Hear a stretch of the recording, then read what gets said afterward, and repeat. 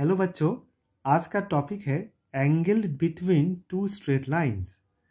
Angle between two straight line के भीतर angle theta, तो थीटा का वैल्यू क्या होगा? ओके, फॉर्मूला क्या है? By definition, the angle theta between the lines having slopes m1 and m2 is given by tan theta equal to plus minus m2 minus m1 by 1 plus m1 into m2 is a definition है। हाँ, if theta angle theta between the lines having slopes m1 and m2, दोनों line है, एक line का slope m1 and second line का slope m2 है, तो tan theta होगा plus minus m2 minus m1 by 1 plus m1 m2। मगर कैसे हुआ, ये प्रूफ कैसे करेंगे, ये फॉर्मूला कैसे क्रिएट हुआ, इसको देखो, इस फिगर को देखो। ये x axis Y axis, O is origin. देखो A B is a straight line, okay, and C D is the another straight line. A B and C D makes an angle theta. देखो A B and C D makes an angle theta. अब देखो, late m1 and m2 be the slopes of the two given lines AB and CD which intersect at the point P। देखो, let m1 be the slope of AB and let m2 be the slope of CD, okay, and ABCD intersect किया है P point में, and makes, अब देखो, makes an angle theta 1 and theta 2 respectively with the positive direction of x axis। देखो, AB is a straight line, makes an angle theta 1 with the positive direction of x axis, okay। CD is a straight line, CD makes an angle theta 2 with the positive direction of x axis, okay। तो हम लोग जानते हैं तब slope, तब m1 कितना होगा, tan theta 1, हाँ, और m2 कितना होगा, tan थीटा 2। अब देखो, let angle A P C theta, angle A P C theta with angle between the given two lines. Theta is the angle between the lines A B and C D. तो अब देखो, triangle A P C को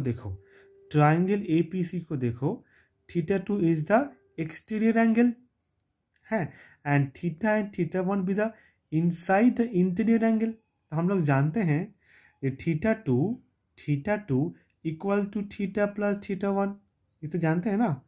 theta 2 is the exterior angle and theta 1 is the interior angle. हाँ, theta 2 equal to theta plus theta 1, यहाँ से हम बोल सकते हैं theta equal to theta 2 minus theta 1। तो tan थीटा कितना होगा, tan थीटा 2 माइनस थीटा 1। अब हम लोग क्या जानते हैं, tan a माइनस बी का फॉर्मूला क्या है, बोलो। tan a माइनस बी का फॉर्मूला क्या है, tan a, हाँ, tan a minus tan b by 1 plus tan a into tan b, okay. तो देखो, तो tan theta 2 minus tan theta 1 by 1 plus tan theta 2 into tan theta 1। अब देखो, tan जो है, tan थीटा 1 का मतलब m1 एंड tan थीटा 2 का मतलब m2, उसका मान बिठा दो, ओके। अब देखो, ये एक नंबर देखे बैठे रहो। अब देखो, तो ये एक फॉर्मूला आ गया, tan theta equal to m2 minus m1 by 1 plus m1 into m2। लेकिन एंगल देखो, एंगल ए पी डी, ये वाला एंगल, ये कितना होगा, पाई माइनस थीटा। क्यों? देखो, because C D is a straight line, पूरा एंगल कितना होगा, 180 डिग्री। यहाँ से ये वाला एंगल थीटा हुआ, तो ये वाला कितना होगा, पाई माइनस थीटा। तो since angle A P D equal to pi minus theta is also angle between A B and C D, okay. तो हम लोग बोल सकते हैं therefore tan A P D equal to tan pi minus theta. पाई मतलब 180 degree, 90 into 2, तो 90 into 2 is a even number, तो tan हुआ, और 90 इंटू 2 माइनस थीटा, हाँ, तो ये कौन सा कहाँ रखे, कौन सा रखे क्वाड्रेंट में, ये है ऑल, हम लोग जानते हैं ये ऑल, ये है साइन, ये है टैन, ये है कॉस। 92 मतलब सेकंड क्वाड्रेंट, सेकंड घर में जाएंगे, ऐसे जाते हैं ऑल साइन। सेकंड घर में only sign and cosec positive होगा, बाकी सब नेगेटिव होगा। यहाँ पे टैन है, टैन नेगेटिव हो गया, ठीक है। तो माइनस टैन थीटा हो गया, माइनस टैन थीटा। अब टैन थीटा का वैल्यू एक नंबर से बिठा दो यहाँ पे। टैन थीटा कितना आया था, m2 minus m1 by 1 plus m1 into m2। इसको नंबर 2 नंबरिंग कर दो, समझे ना। अब देखो फ्रॉम 1 एंड 2 मैं क्या बोल सकता हूँ, 1 में प्लस आया और 2 में माइनस आया। देखो 1 में प्लस आया और 2 में माइनस आया। तो फ्रॉम 1 एंड 2 हम लोग बोल सकते हैं जी tan theta equal two plus minus m2 minus m1 by 1 plus m1 into m2। Plus भी आ सकता है, माइनस भी आ सकता है, हाँ प्लस भी आ सकता है, माइनस भी आ सकता है। तो यहाँ से कितना होगा थीटा, tan इनवर्स ब्रैकेट में plus minus m2 minus m1 by 1 plus m1 into m2। Okay, अब देखो फिगर को देखो, ये एंगल है acute, theta is acute angle because theta here theta less than 90 degree, less than 90 degree. अब pi minus theta हो जाएगा obtuse angle 90 degree से ज़्यादा। तो नोट लिखो, the acute angle between the lines is given by tan theta equal to mod m2 minus m1 by 1 plus m1 into m2। क्यों हुआ, कब आएगा एक्यूट, अगर पॉजिटिव वैल्यू आएगा इसलिए मॉड लिए।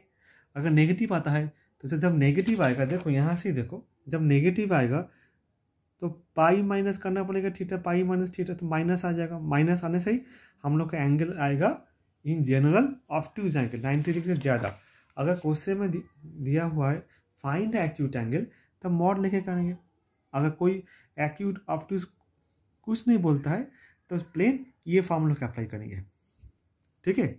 एक प्रॉब्लम देखो यहाँ पे, देखो problem number 1, find the acute angle between the lines 7x minus 4y equal to 0 and 3x minus 11y plus 2 equal to 0। इस दोनों स्ट्रेट लाइन के भीतर एक्यूट एंगल कितना होगा। हाँ, तो स्टेप 1 हम लोग पहले क्या करेंगे, पहले हम लोग इस दोनों स्ट्रेट लाइन से स्लोप निकालेंगे। फर्स्ट जो स्ट्रेट लाइन है 7x minus 4y equal to 0, हम लोग स्लोप कैसे निकालेंगे, हम लोग क्या जानते हैं, हम लोग जानते हैं अगर ax plus by plus c equal to 0 होता है, यहाँ से y क्या होगा, minus a by B x minus c by B, मतलब y equal to M x plus capital C। इस फॉर्म को लेकर आएंगे, जहाँ पे x का जो कोएफिशिएंट होगा यही होगा स्लोप। देखो यहाँ से y कितना आया, y आया 7/4, 7x को यहाँ पे लेकर जाओ, माइनस आएगा, दोनों तरफ से माइनस कट गया, तो 7/4x। तो इस फॉर्म में तो आया ना, y equal to M x plus सी, यहाँ पे c 0, यहाँ पे c 0 है, तो x का कितना हुआ कोएफिशिएंट 7/4। तो स्लोप ऑफ द लाइन 1 क्या होगा 7/4, तो लेट m1 इक्वल टू 7/4। इसी तरह सेकेंड जो स्ट्रेट लाइन है 3x minus 11y plus 2 equal to 0, हाँ इसको भी y equal to M x plus C form में लेकर आना पड़ेगा। तो माइनस 11y को यहाँ पे लेकर आओ और बाकी 3x प्लस 2 यहाँ पे छोड़ो।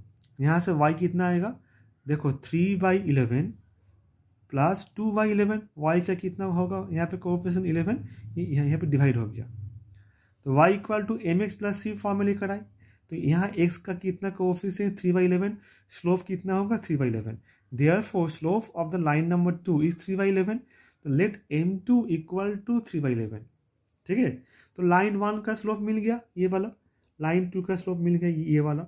Now if theta be the acute angle between the given two lines 1 and 2, हम लोग जानते क्या है, tan theta equal to mod m2 minus m1 by 1 plus m1 into m2। Okay, m2 कितना है 3/11 बिठाओ, m1 कितना है 7/4 बिठाओ, नीचे 1 प्लस m1 कितना है 7/4 और m2 3/11 इंटू है, बोलो आगे पीछे लिख सकते हैं। हाँ, अब एलसीएम करो, 11 और 4 का एलसीएम कितना होगा? 44 होगा। ऊपर होगा 12 माइनस 77, नीचे कितना होगा एलसीएम? वन, यहाँ पे 1/1 है, 1/1, यहाँ पे 44 हो गया। ऊपर क्या होगा? 44 प्लस 7 थी 21। अब देखो 12 माइनस 77 कितना आता है? -65, और 44 प्लस 21 कितना आता है? +65। तो मॉड -1 मतलब +1 हो गया।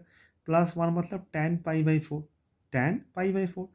तो कितना हुआ थीटा? π/4, π/4 का मतलब 45 degree is the acute angle less than 90 degree. Okay, तो कैसे लगा बच्चों ये वीडियो? अगर अच्छा लगता है तो लाइक करना, ओके, सब्सक्राइब करना। Okay, thank you.